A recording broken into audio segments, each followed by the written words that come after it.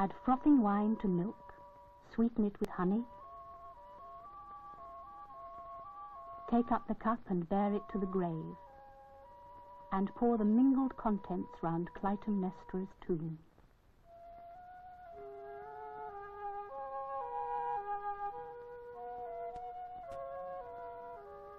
Cleopatra, so they say, bathed her shapely limbs in ass's milk. A whim, perhaps, but then a queen with slaves to wait upon her could well indulge such fantasies.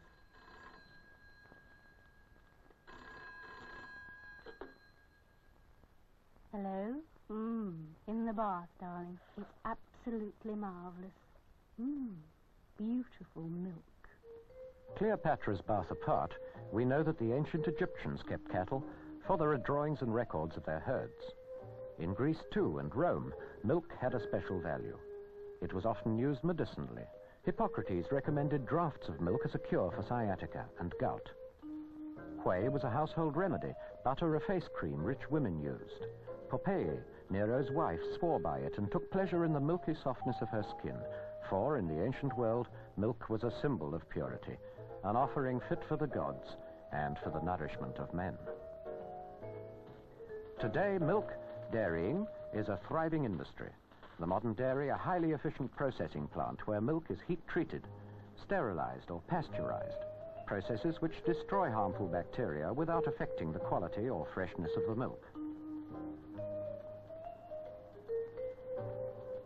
Not much more than 100 years ago, the only way to be sure of fresh milk was to live within spitting distance of a farm.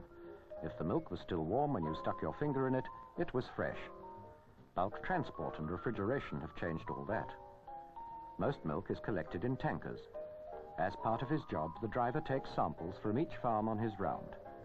No milk is unloaded at the dairy until a sample has been taken from the tanker and tested in the laboratory. If the sample's below standard, the whole lot's rejected. Tests are made repeatedly all through production to check the fat content of the milk, to check its density and keeping quality, to make sure that the pasteurizing plant is functioning as it should. With a laboratory on the spot, there's no delay in getting results. Samples from a tanker can be tested for freshness and the result known in 10 minutes. The effectiveness of pasteurization is judged by the absence of an otherwise unimportant substance called phosphatase, which is present in raw milk but is destroyed during pasteurization. It has no nutritional value, so its loss doesn't affect the quality of the milk.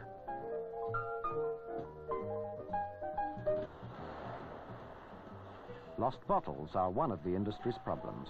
They last on average for just about 40 deliveries. Over 300 million get lost or broken every year. Another problem is that cows work a 7-day week, which means that dairy plants, as well as farmers, have to do the same.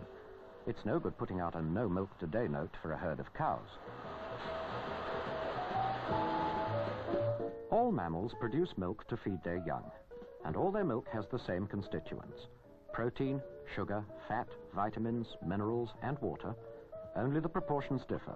There's more fat in some, more protein in others. Some animals produce more milk than others, more than enough for their young, which is one of the reasons why cows are so valuable. The cow has got a very pink udder and a pink nose. Well, the horns are shaped rather like boomerangs, I think, and it's got a lovely bell. Well, this is a cow, and it's still green because it's eaten too much grass. And I've got a picture of a farm. He's got the farmer plowing his field, and a cow and a horse eating an apple, dropped from the apple tree, which is just above him. And there's even a hen with its shaped in a little farmhouse in a haystack. And it's a very nice day. On a hot day, I don't like that heavy milk. I like the quite very freezing cold milk. It's in Switzerland because it's all white snow in the background. The ancestors of these 20th century cows roamed wild across Europe and Asia. 20,000 years ago, prehistoric man, who hunted them for meat, painted these pictures of them on the walls of a cave in France. They were called aurochsen. In the 1930s, 2 German scientists reversed the normal breeding process and recreated wild aurochsen. Today, dairy cattle are generally single-purpose animals, bred for milk. Only 50 years ago, cattle were still bred mainly for beef. A cow eats 150 pounds of grass a day, tearing it up with her tongue and storing it whole in her stomach. When she's ready to chew it, she regurgitates the grass a bit at a time. A calf and 1,200 gallons of milk a year is what this farmer expects from his cows. Given that a cow can have a working life of 15 years, that's 75 tons of milk in a lifetime. They're milked twice a day. The more milk a cow gives, the bigger the ration she gets.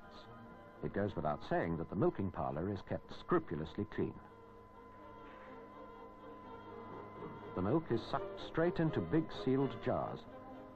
The scale on the side shows the yield. New milk is warm, the temperature of the cow's body. If it isn't cooled, it soon goes sour. So it's piped direct from the milking parlour into a refrigerated vat and cooled at once. By the time they'd reached the barn, these children on an ordinary school visit were enthusiastically planning a serious farm project. They watched the milk being measured out for the calves. Until they're old enough to graze, calves are fed on reconstituted milk. It has to be warmed to body temperature, just like a baby's bottle.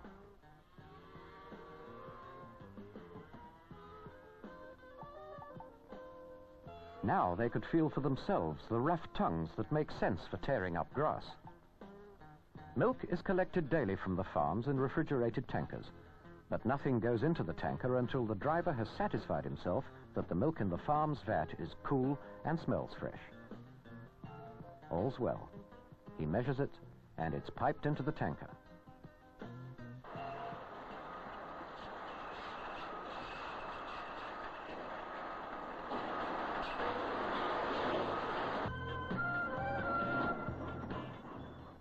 Getting up's not so bad on a morning like this.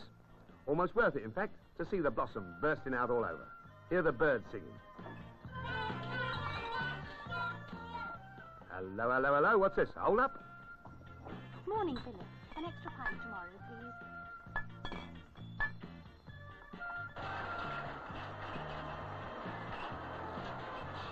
There's a lot more to it than just dumping bottles on the doorstep. You've got to know when people are likely to be in and the sort of extras they like. And, of course, you've got to keep your money straight.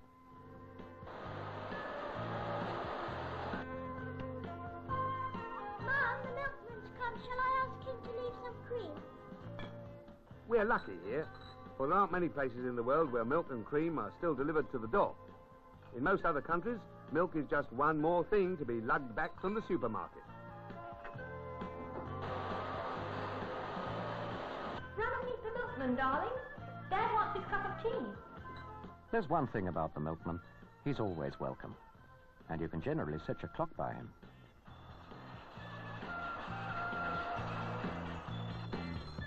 Blocks of flats are a bit of a challenge. Even when there are lifts, there's a lot of humping to be done. But customers can help here by leaving out their empties. Milk is all that a baby needs for the first few months of its life. Even a grown man can keep going on nothing but milk for quite a long time, but he'd have to drink something like 12 pints a day. 2 doctors tried it for a month and were perfectly fit at the end. And another thing, drunk before a party, it makes an excellent lining to the stomach. For children, it provides protein and vitamins and minerals and all the calcium that a growing body needs. There's as much protein in a pint of milk as in 1/4 pound of steak or 3 eggs. It's the most nearly complete food there is.